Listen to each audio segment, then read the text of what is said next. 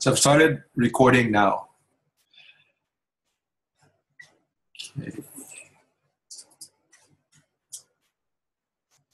So welcome everyone. We are now in week 7, and tonight we have our tutorial which will be devoted to listening to one of the presentations by one of the groups, which is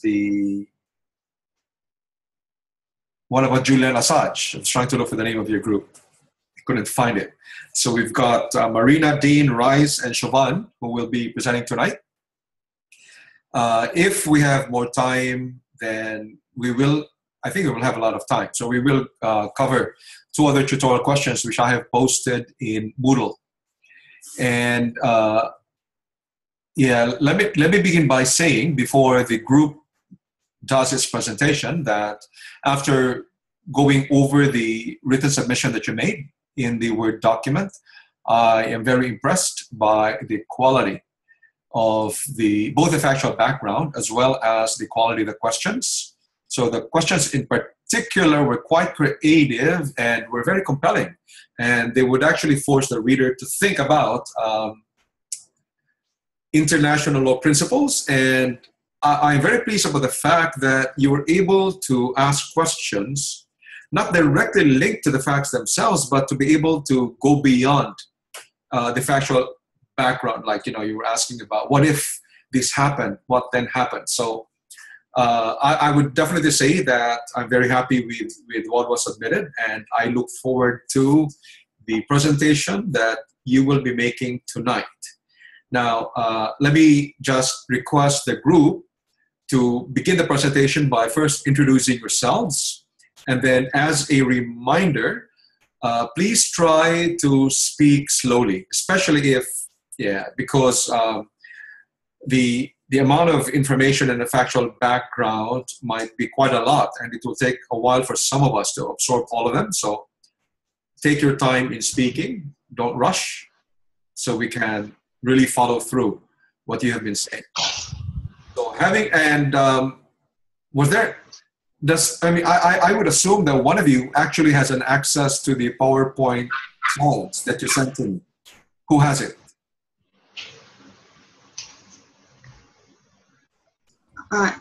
It's Dean. Dean, okay. So Dean, when you're ready, just use the share screen function of Zoom to be able to share your PowerPoint slides with the rest of the class. Okay. So having said that, I now give the floor to the group to make its presentation concerning the case of Julian Assange.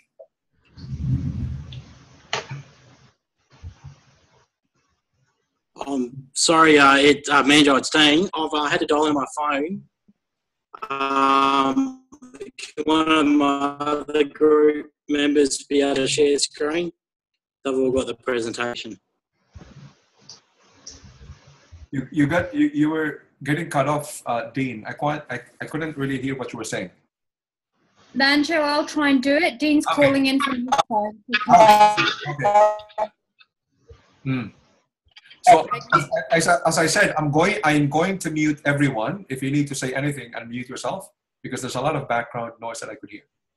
Okay, so who will begin the presentation from the group? I will. I'm just trying to figure out how I share my screen. Okay, so open up your PowerPoint first. Open it first, and then there is a share screen function. Oh, hang on. I'm going to have to get out of the share screen function. Yours, yeah. That's right. Okay, there.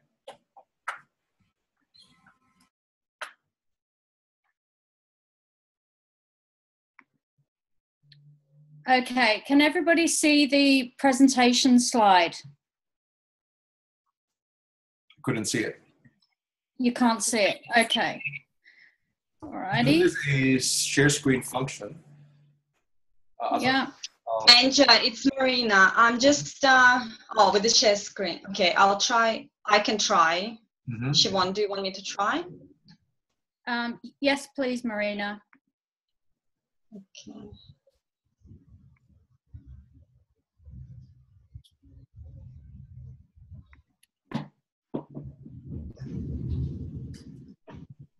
Sorry, I'm just looking for it. Sorry, Manjo, we're just assuming that we're sending it to you and you will be able as a host to share it. I don't think it was sent to me. Did you send it to me?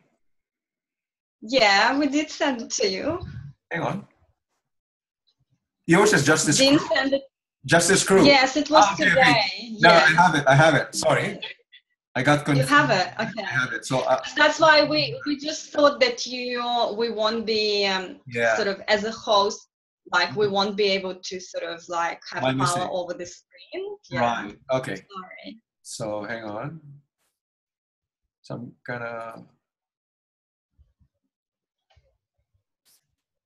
gonna share screen now.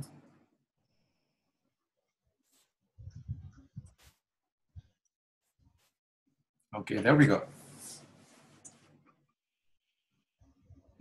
Perfect. Thank you, Manjo. Okay, so thank you everybody for coming today. We are Justice Crew. It's myself, Siobhan Makin, Rhys Cochrane, Dean Johnston, and Marina Crees. And we've been looking at the case of Julian Assange. And while we're discussing the case and giving you our presentation, we would like you to keep in the back of your mind whether you would come down on the side of whether Julian Assange is a victim or whether he's a villain. So if I can ask you for the next slide, please, Manjo. Okay, my PowerPoint software has hung. Okay, so I will start anyway. So where it all began was Julian Assange co-founded WikiLeaks in 2006. The purpose of WikiLeaks was to make public previously inaccessible information such as government documents and make people in government and government agencies accountable for their actions and more transparent in their dealings. So this has caused some consternation, as you would imagine, with political forces around the world. In particular, the US seems to have much chagrin over the issue.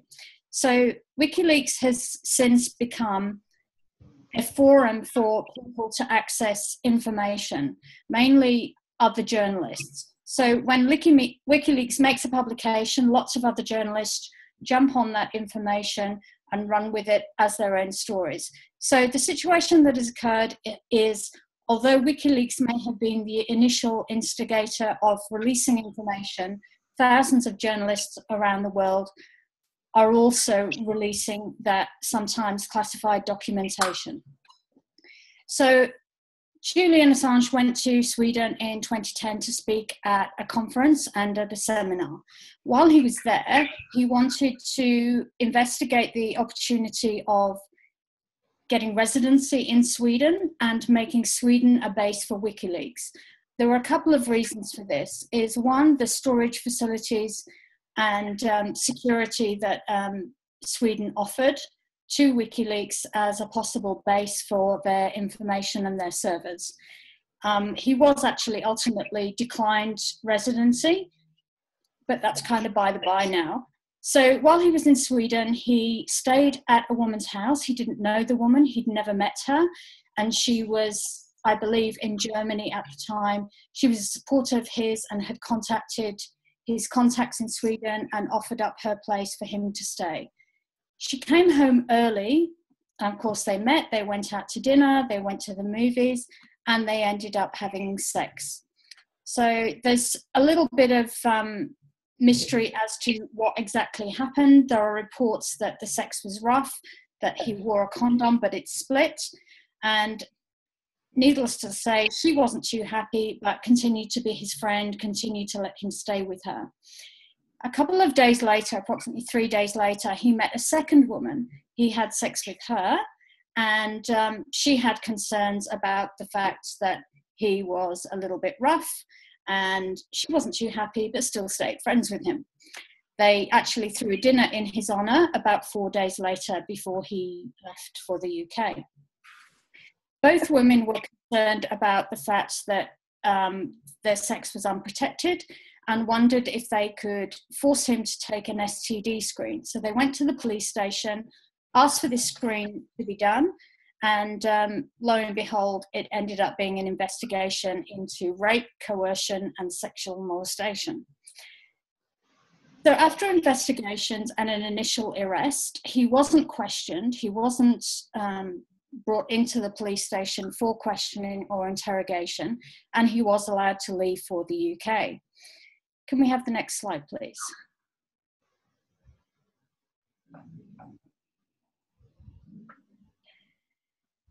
So nevertheless, even though the prosecutor wanted to continue, it was later found that she didn't have enough evidence to continue with the charges. The case was dropped. He left, went back to the UK. Another Swedish prosecutor came into the role and decided they wanted to proceed with the investigation. Still, there was no charges laid, but a warrant for his arrest was placed in the UK, and they wanted to have him extradited back to Sweden. He was afraid of being unextradited to the US to face espionage charges over the leaking by Chelsea Manning of government documents relating to the Iraq War. His extradition case failed, and so he was placed under arrest. He was on house arrest. Sometime later, he broke that bail and ended up seeking sanctuary in the Ecuadorian embassy, where he applied for asylum. He was granted it, but he remains at the asylum because a police watch was put outside the asylum, costing approximately 20 million over the years. That is no longer the case. The police have been removed because if he steps outside, he'll be arrested for breaking his bail and could still be extradited to the US or to Sweden. Despite a 6-year delay, he has now been formally interviewed at the embassy, but still no charges have been laid. Chelsea Manning, who originally broke the news of the documents to WikiLeaks back in 2010, is currently serving a 35-year sentence in the US for releasing that information to WikiLeaks. So I believe he has just cause to be concerned about an extradition onto the US. The next person that is going to speak today is Rhys Cochrane, and he will talk to you about issues of extradition and treaties. Thank you, Rhys. Thank you, Siobhan. Can everybody hear me? Yes. Okay, I'm just going to quickly talk about the European arrest warrant system, which is a way of extraditing people wanted on charges throughout the European Union. A little bit about the rules and principles that apply. Possible UK-US extradition that might apply to Julian Assange, and then extradition from Sweden if he was actually to be first extradited to Sweden. So possible extradition from Sweden onto the US. Can I have the next slide, please? Okay, the European arrest warrant, or EAW, was issued against Assange to return him to the UK, from the UK to Sweden, so that the Swedish prosecutor could question him. Remember, there was no questions by the Swedish prosecutor at any stage, in fact. Assange then unsuccessfully contested this EAW in the UK Supreme Court, and you can look at that judgment at Assange and Swedish Prosecutor Authority. The citation is there. After losing this appeal, he sought protection in the Ecuadorian embassy, stating that he feared extradition to the US if he was moved to Sweden. The European arrest warrant itself replaced complex extradition procedures within the European Union's territory. It improves and simplifies procedures to surrender people for the purpose of conducting criminal prosecutions or executing custodial sentences and detentions. It offers faster and simpler procedures and an end to political involvement. So, for example, one snag that a lot of extraditions hit previously was that EU member countries would claim that a citizen was one of their nationals and so could not be extradited. Well, the EAW removes this barrier. Can I have the next slide, please? Okay, just looking at the EAW as a treaty. I know that we looked at this earlier in the term, the idea of treaties. It's an instrument to create international law. Yeah. So Article 2 of the 69 Vienna Convention on the Law of Treaties defines a treaty as an international agreement concluded between states in written form and governed by international law, whether embodied in a single instrument or in two or more related instruments, and whatever its particular designation. So just pulling that apart, really, I think there's 4 or 5 key factors there that make the EAW quite clearly a treaty for our concerns. There is an agreement between member states, and they are the countries of the European Union. It's definitely in written form. It is an international agreement, and it is governed by international law. Now, the fact it's not called a treaty is of no real concern, because according to Article 2 of the BCLT, an international agreement is considered a treaty, whatever its particular designation. So despite not being called a treaty, the EAW still meets this definition. Can I have the next slide, please? Okay, the European arrest warrant was established by the EU framework decision in 2002, and framework decisions are legal instruments in the European community, but they only take effect when implemented in the respective EU member states that are signatories to them, okay? So you might want to compare that with the incorporation principle in Australia of how international law is incorporated into domestic law here. And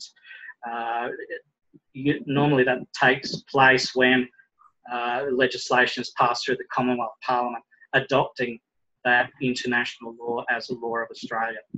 An interesting case there is Minister for State and Immigration Affairs, Ethnic Affairs and TO, 1995. Although that's a domestic case, I think it really highlights the principle of ratification or adopting the EAW system. Can I have the next slide, please?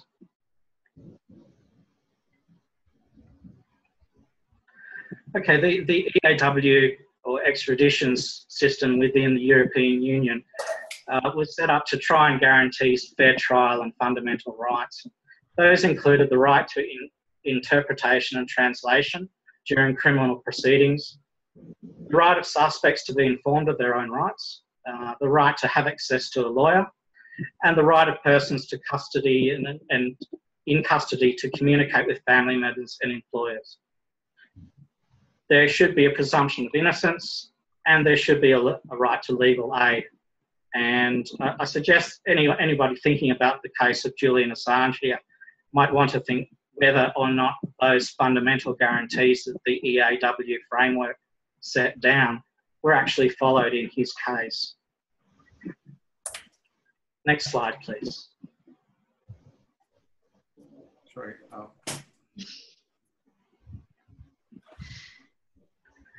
Assange obviously is also concerned about extradition to the United States, and that can happen directly from the United Kingdom under the 2003 UK-US Treaty on Extradition. That was ratified in 2007.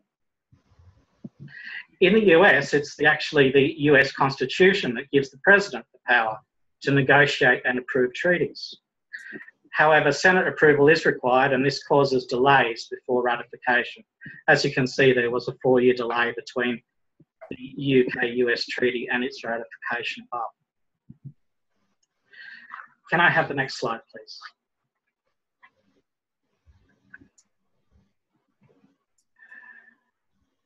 Once moved to Sweden under the EAW system, there could be further extradition from Sweden to the US of Julian Assange. And this is really the critical aspect to the whole case and what he continues to be worried about.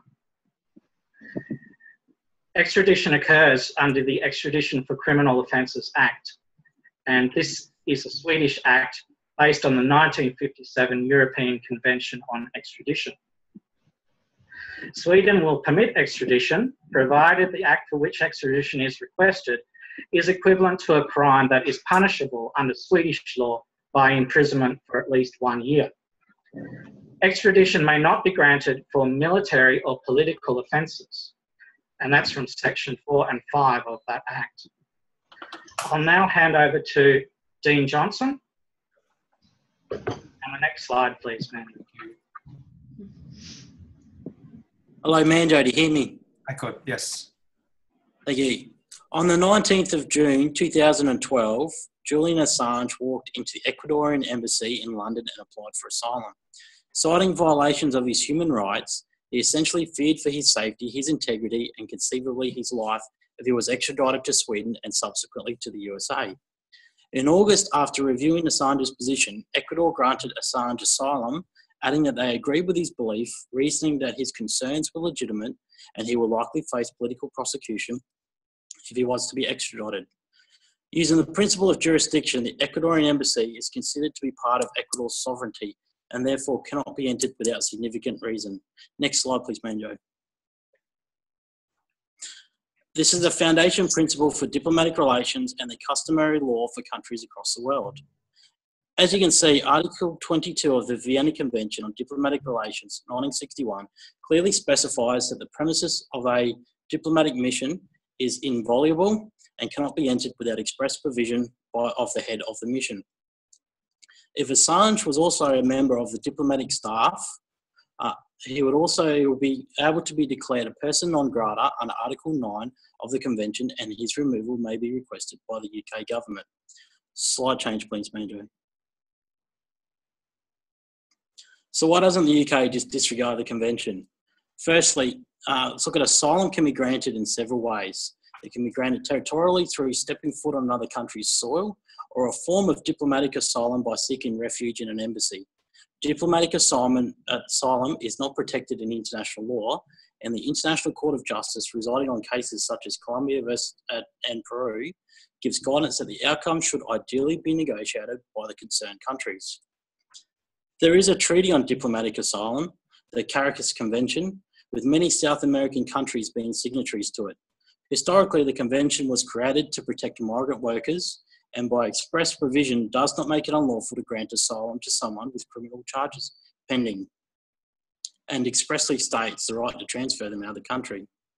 The UK has expressly stated that they are not a signatory to the convention and therefore have an obligation to arrest Assange once he leaves the embassy. Slide change, please, Manjo.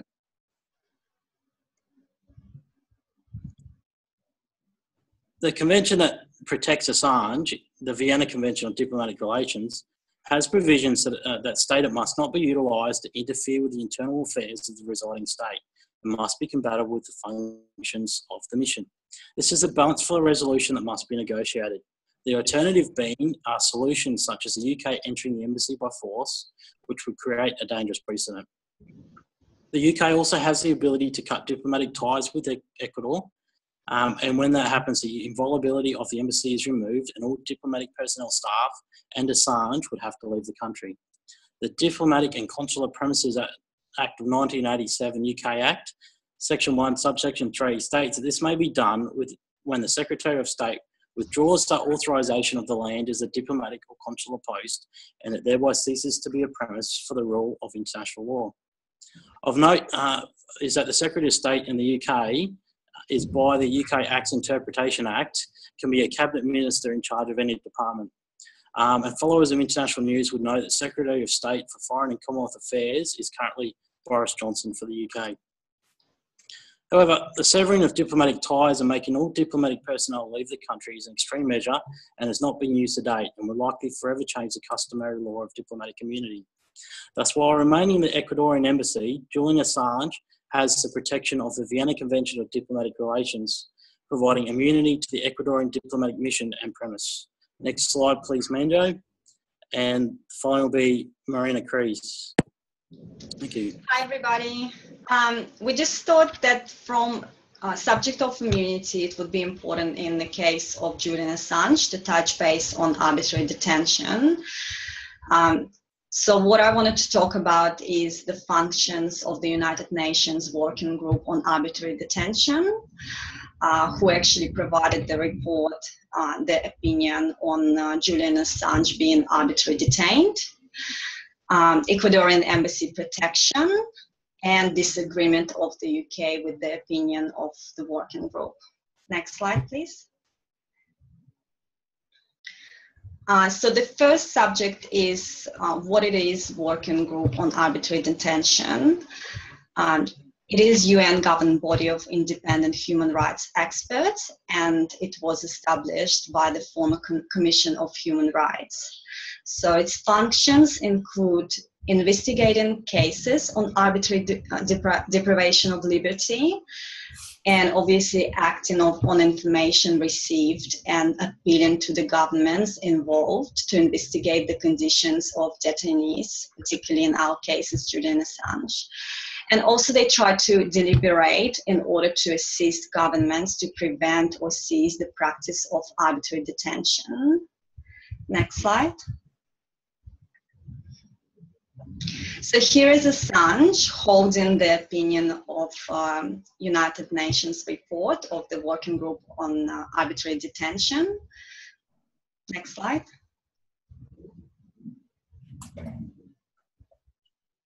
So the main thing why Ecuadorian embassy granted him asylum, it actually resembles the opinion of the working group on Julian Assange. What their opinion is that he is subjected to arbitrary detention, 3 parts in this detention: his imprisonment for 10 days in isolation in prison in London, also house arrest for 550 days, and his current confinement in Ecuadorian embassy. Why they think this detention is arbitrary is because he was held in isolation during his imprisonment, and because they thought that Swedish prosecution lacked diligence in the investigation, which is why the detention is so long. So authorities that they use, the international authorities, is Universal Declaration of Human Rights and International Covenant on Civil and Political Rights. What they requested from the government of the UK is that Assange is entitled to his freedom, so he needs to walk free from the Ecuadorian embassy without being threatened to be arrested. And he's also entitled to compensation. Obviously, this opinion was sent to the governments of Sweden and the UK on 22nd of January 2016. Next slide.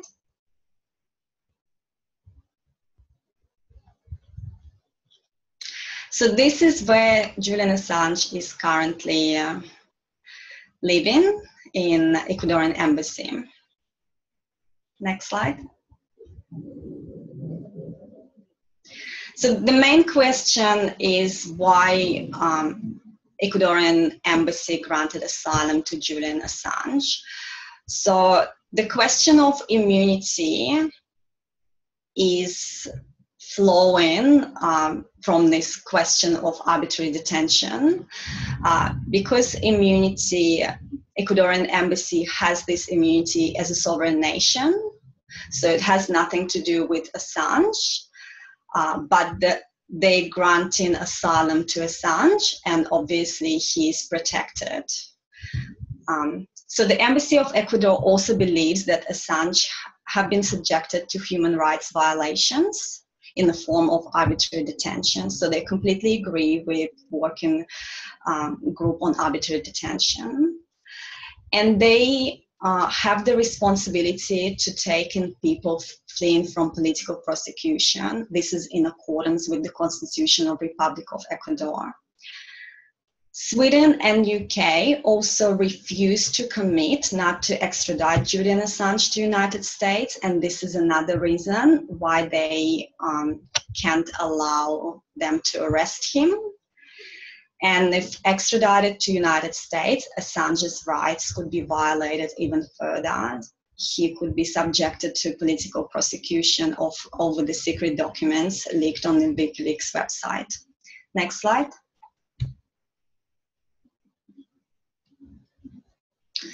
And on the other side, it's important to cover why UK disagrees with the opinion of working group on arbitrary detention and why they do not commit to it, although it is based on international law and human rights law. So UK has a legal obligation to extradite Assange to Sweden due to the Extradition Act 2003. Also, they claim that Assange is avoiding lawful arrest by remaining in Ecuadorian embassy. The Supreme Court of the United Kingdom has affirmed his extradition order to Sweden on the allegations of coercion, rape, and sexual molestation. And also another reason is Assange has breached the conditions of his bail because he left his house for the purpose of seeking the asylum at Ecuadorian embassy in London. And this is subject to arrest under the Bail Act 1976. So this covers the arbitrary detention. And now I think Siobhan wanted to conclude our presentation. Thank you, Marina. Thank you, everybody in Justice Crew, for your fine participation and work on this project. I know we've all had such a lot of fun doing it. It's been very, very interesting. I would like to conclude the presentation by leaving you with a few thoughts. So after his initial questions in November the 14th and 15th in London at the embassy via way of an interpreter, Julian Assange's lawyer came out and spoke to the press. And she said, even if the Swedish prosecutor didn't lay charges and chose to drop the investigation, which they fully expected would happen because no further evidence has taken place. And in 2010, they stated that there was not enough evidence to proceed with the prosecution against him. Extradition to the US is still a very real possibility, either via Sweden, if they got him to Sweden and then dropped the case, or through the UK authorities. So there's another question to be asked. If Julian Assange does happen to be arrested, does happen to be extradited onto the US, in what way is he different from every other reporter of every national newspaper, every network in the country who has since gone on and released the same documents from the US military in their reports and in their opinion pieces? So whether you think Julian Assange is a victim or a villain, there are bigger consequences, and it would be very interesting to see with this, where this all leads. As yet, he has not been charged with anything. I'd like to open the floor now to any questions that you have, and we'll all try and answer your questions. Thank you. Thank you, Siobhan. Thank you to the rest of the group members. Let me just make a comment before I give the floor to the class to ask questions or provide other comments. So I could see the amount of preparation that this group made for this presentation. Well done. Rhys in particular, I like the fact that he's dressed up as, you know, in proper attire, like a lawyer. Very good.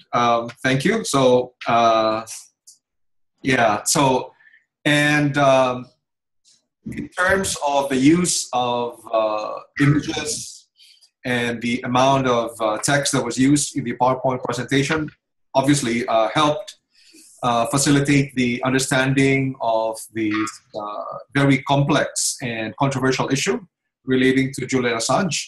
So I thank the group for doing well, both in the submission of the Word document as well as the Zoom presentation. So well done. And having said that, I'd like to flag the other groups who will probably be viewing this recording to ensure that you kind of do your presentation within the time limits. We're only fortunate tonight that there is only one group presenting, because had there been two or had there been three, we would have had problems because the Justice Crew group exceeded the time allocated for it. But that hasn't really been an issue, mainly because there's only one group presenting tonight. So again, it's just a reminder to the succeeding groups who will be doing their own presentations to please do your presentation within the allotted time. So having given those comments, we now give the floor to the rest. Is my video still off? Sorry about that. So we now leave the floor open to anyone in the class to ask questions or make some comments.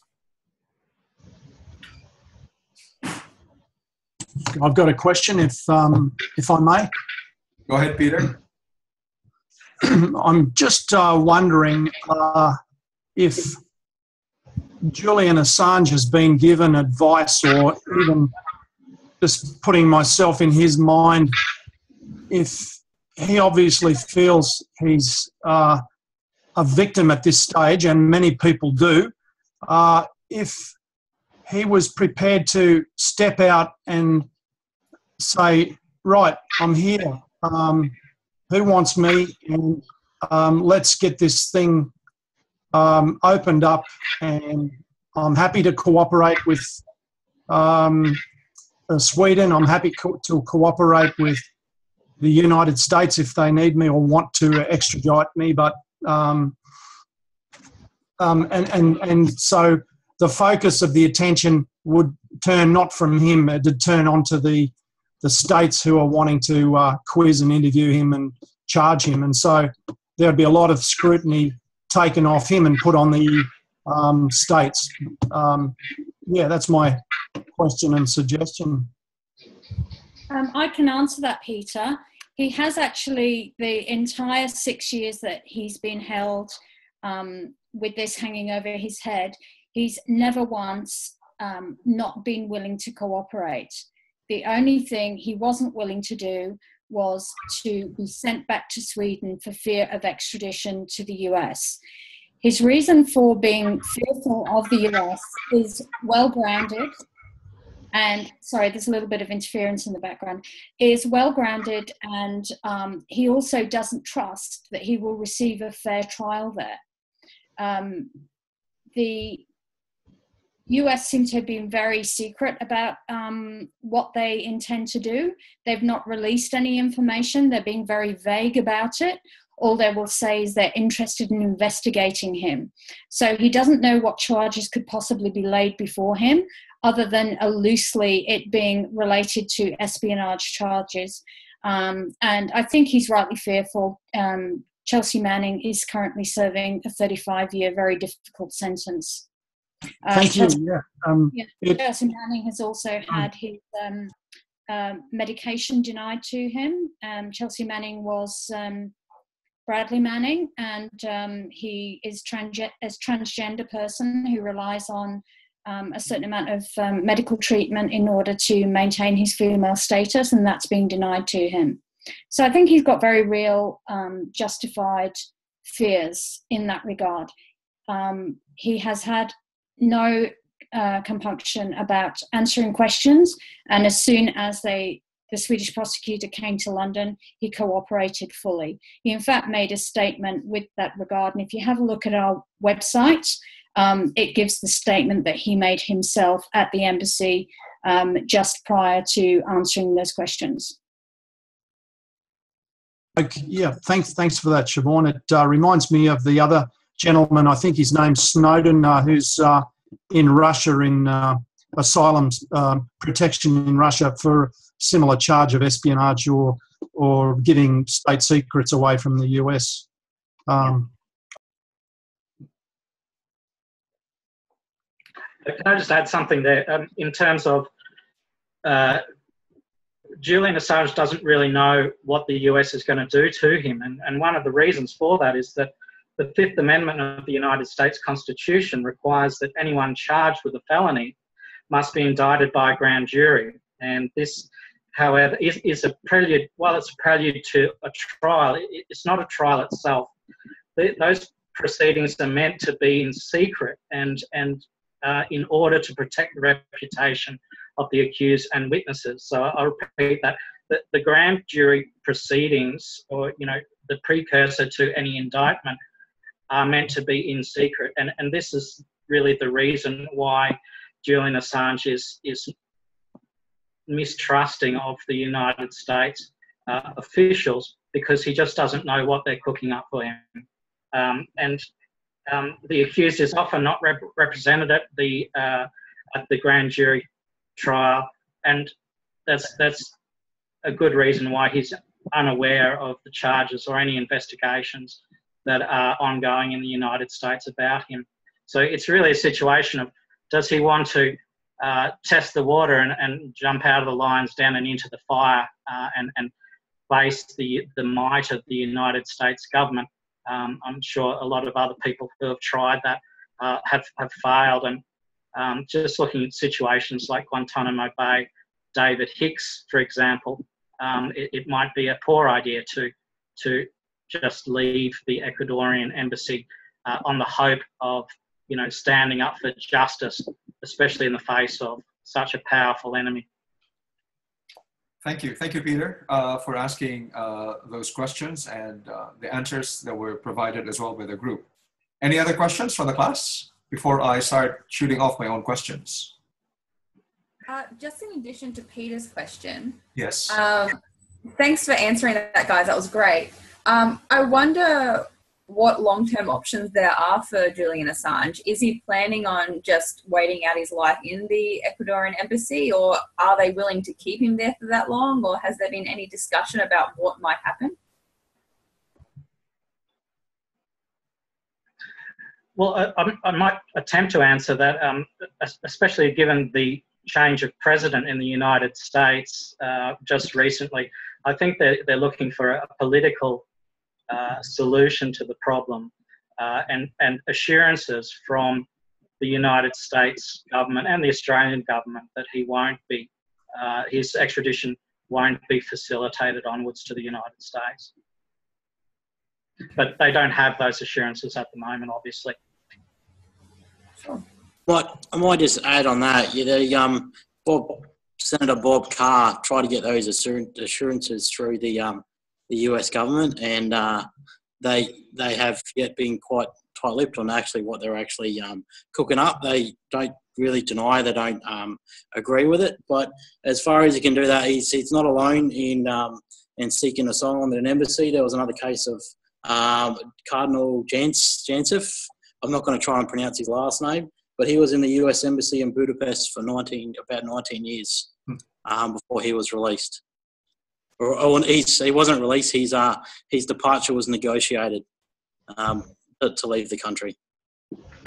Thank you. So I'll just add on Julian Assange with Australian side, because after releasing working group opinion,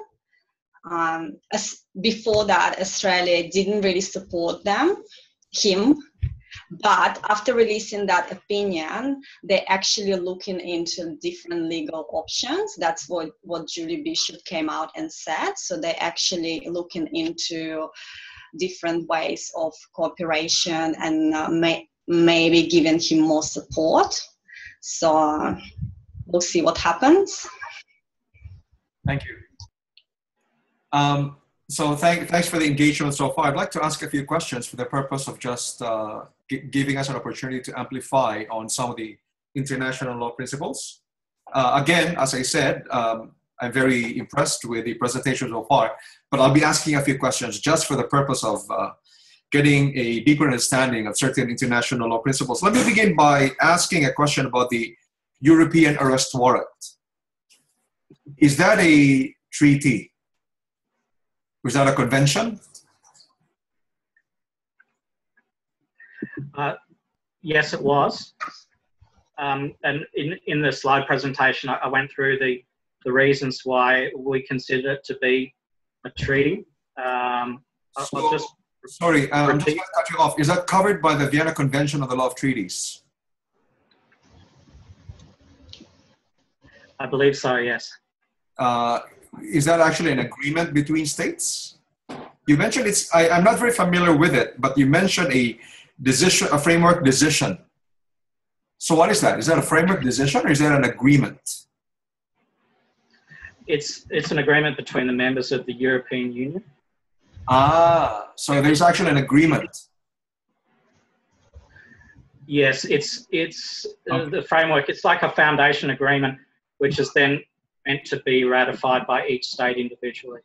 I see. Okay, that was helpful. Now, assuming that the European arrest warrant was actually something that was entered into between states of the European Union and the European Union itself. Okay, assuming. I'm just making an assumption here. So assuming that the European arrest warrant was in fact an agreement between members of the European Union, meaning the states, and the European Union itself as an institution, the question is, would that agreement, which is a convention on international law, would that agreement be covered by the Vienna Convention on the Law of Treaties? In that case, no. Why not? Because it needs to be an agreement between states. I see. Very good. Now, the other... The European Union is not such.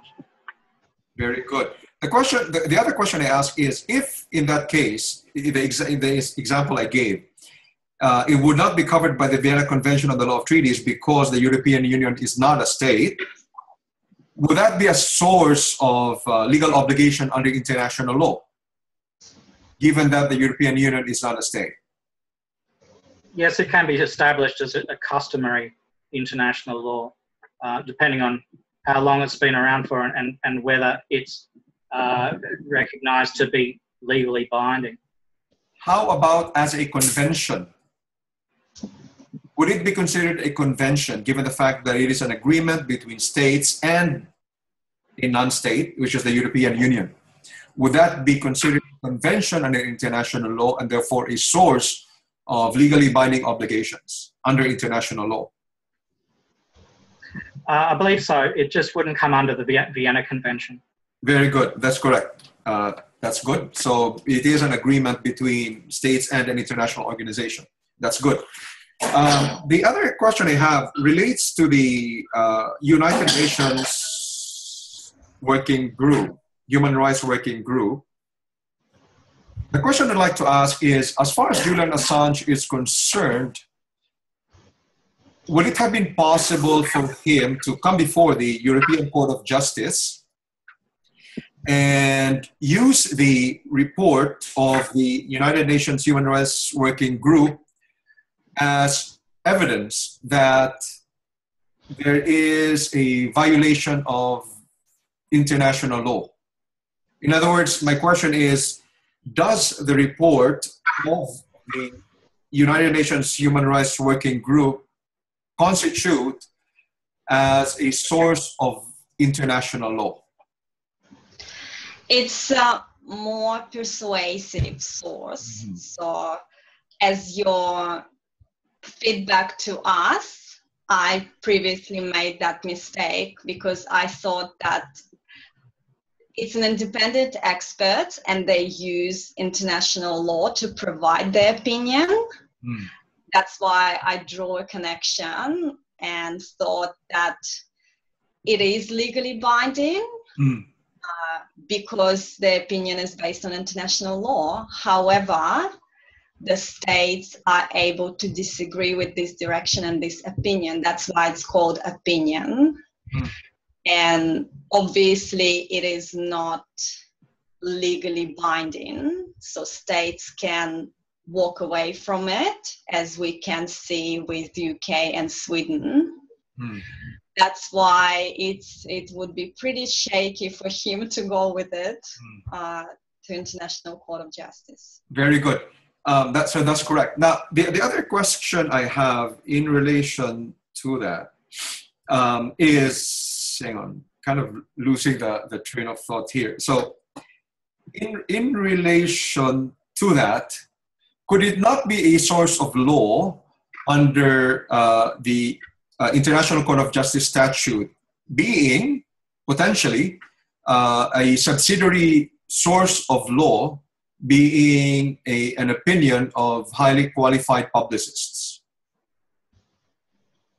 It's just an opinion.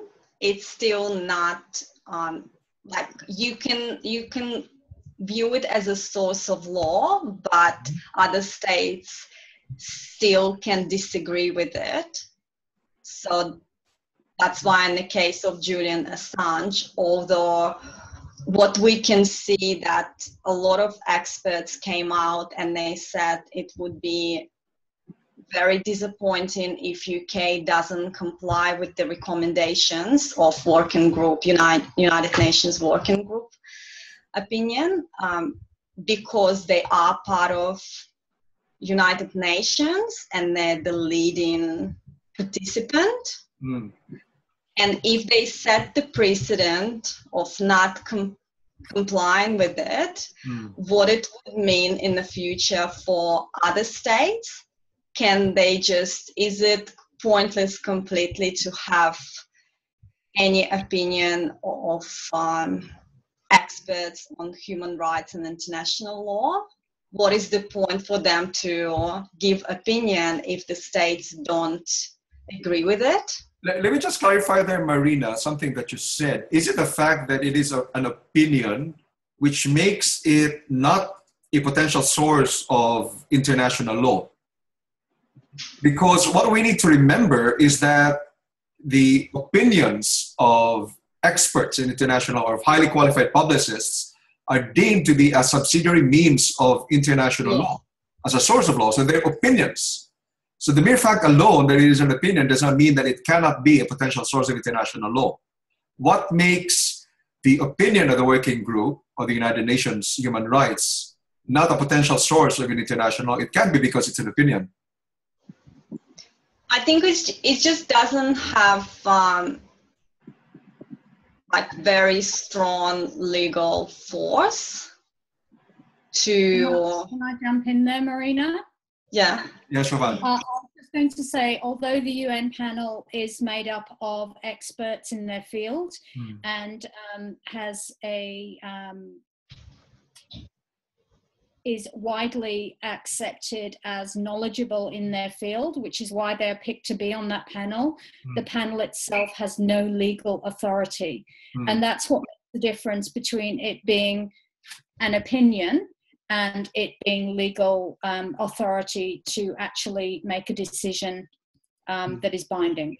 Okay. And the other point there is that although they're experts, they're not presumed to have the same qualifications as highly qualified publicists that would have allowed their opinion to be a source of international law. So they may be experts, but they're not necessarily opinions of highly qualified publicists. They're not the same.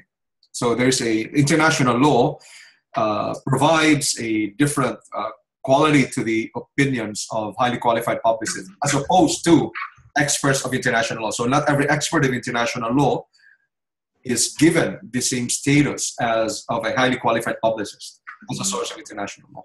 Okay. Are there other questions from the class? I've got one more question, if there isn't any. Sorry, could I ask another question? Michelle, yes. Right.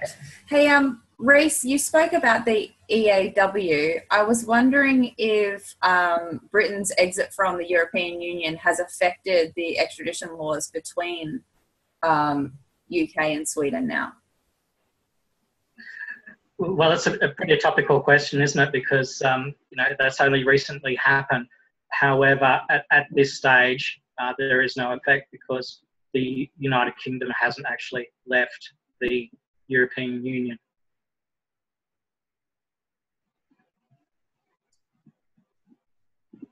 Other questions of the class?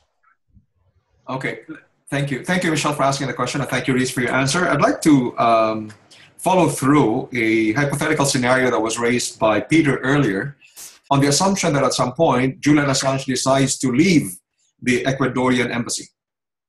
So let's assume Julian Assange does that. Now, let's assume for the moment that there has been a change of power in the UK. And in fact, there has been one. So we have a new prime minister there. And let's assume that the new prime minister of the UK is inclined to actually be more protective of Julian Assange. And let's assume, therefore, that the UK prime minister would then say that there is a law in the UK saying that they cannot extradite Julian Assange if the basis for an indictment in the US is political. And the WikiLeaks issue, for example, can be claimed to be a political one. So the international law question I have is this: would it be legally permissible for the UK to cite its internal law as a way to avoid its treaty obligations under the extradition treaty between the US and the UK, assuming that because of a change of government, the UK government is now inclined to protect Julian Assange, and Julian Assange is willing to step out of the Ecuadorian embassy. So can the UK use its internal law as a way of avoiding its international obligations under the extradition treaty with the United States? I can have a go at answering that, Manjo. Whether I'm on the right track or not is another matter entirely, but I'll give it a go. So if he was to step outside, he could still be arrested on the fact that he broke his bail. Even if the extradition to Sweden wasn't going to go ahead, and we're just talking about a non-extradition to the US, if there then was a law saying that the UK would not agree to political extraditions, he could still face arrest for the breaking of the bail. But also that depends on whether the US will then come up with some other kind of charge, say using a carriage service for releasing documentation without permission. There are other ways around to make it a non-political offence. Yeah, thank you, Siobhan. But my question really was whether or not the UK would be in breach of its international law obligations if it cited its internal law, its domestic law, assuming there was one, which would have prevented extraditing Julian Assange to the US. So in other words, can a state cite its domestic law as a way of avoiding its international law obligations under a treaty? That is the question. Okay, then I would have a stab in the dark and say no, they can't, because it would be, the law would have to have been applied retrospectively. This case is going back to 2012, when he broke his extradition and broke his bail and fled to the Ecuadorian embassy. So it would have to be retrospective by 4 years, I think, in order for it to apply. And in any case, I don't think they could apply it. That's a guess. I will admit to that. How about the rest of the class? From the group. I'm not sure if I got the answer that I wanted.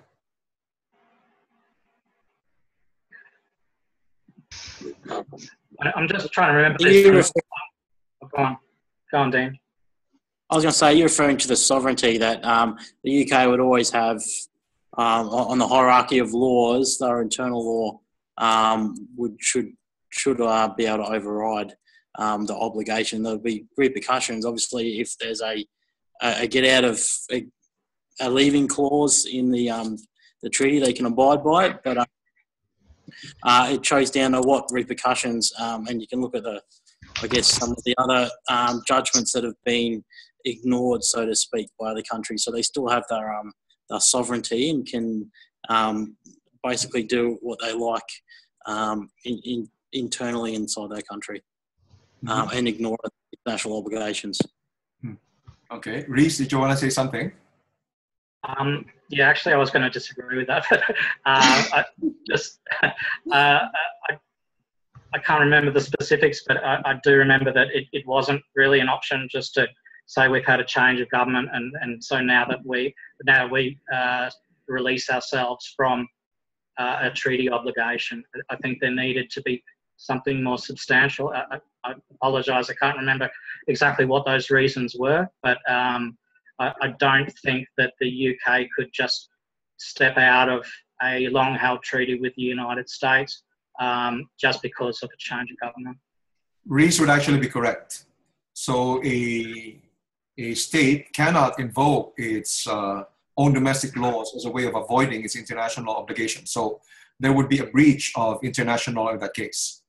But Dean is also correct that in saying that if the question were to come before a UK court, a local court, then obviously the local court will likely put more importance or value to its domestic laws and probably say that it is the UK court, it is the UK law which will actually apply.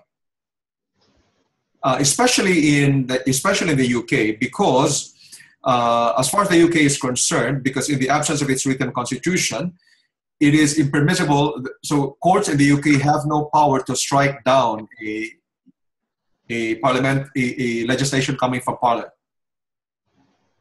So UK courts don't have the power to invalidate a legislation coming from Parliament. So for that reason, if the UK Parliament were to pass a law that would enable it to violate, for example, its extradition treaty with the United States, it will be like, what the UK court will do will be to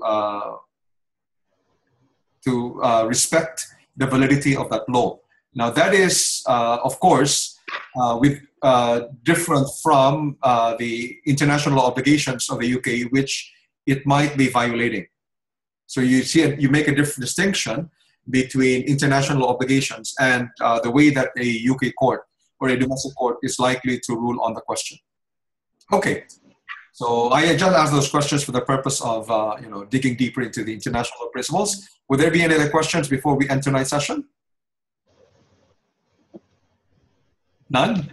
So thank you very much, Marina, Dean, Rhys, and Siobhan. You did quite well, both in the written submission as well as in the Zoom presentation. And I thank the other participants tonight, especially those who asked questions. We had Peter and who else? My memory isn't too well. Megan, I think, Megan as well, who asked the questions. Thank you. And I look forward to seeing you next week. Well done, the group. Thanks, Thank you, Manjo. Manjo. I'm sorry. Before you sign off. Okay. Good night, everyone. Sorry, Manjo. Manjo, Yes. before you go. Was there a question? Yes, please. Yeah, you also asked the question. Yes, Michelle. Yes. I've just got a question about giving peer review marks. Yes. Can you? It might be entirely obvious to everyone. Percentages and fractions aren't my strong suit. So are we supposed to set out each of our team members, obviously not ourselves? Yes. And then under each of those boxes, give them a mark out of 25%, then 25%, then 50%. So give them a mark out of 100%. Is that right? That's right. Yes. Yeah. And so, for instance, are you offsetting one person's contribution against another person's contribution, or can each of your team members all make 100% of their own? We will end up with an average of all the peer review marks for another member. And it will be that average which will then be used to adjust the final mark of a group member. So let's say somebody gives 90, another one gives 80, another one gives 75.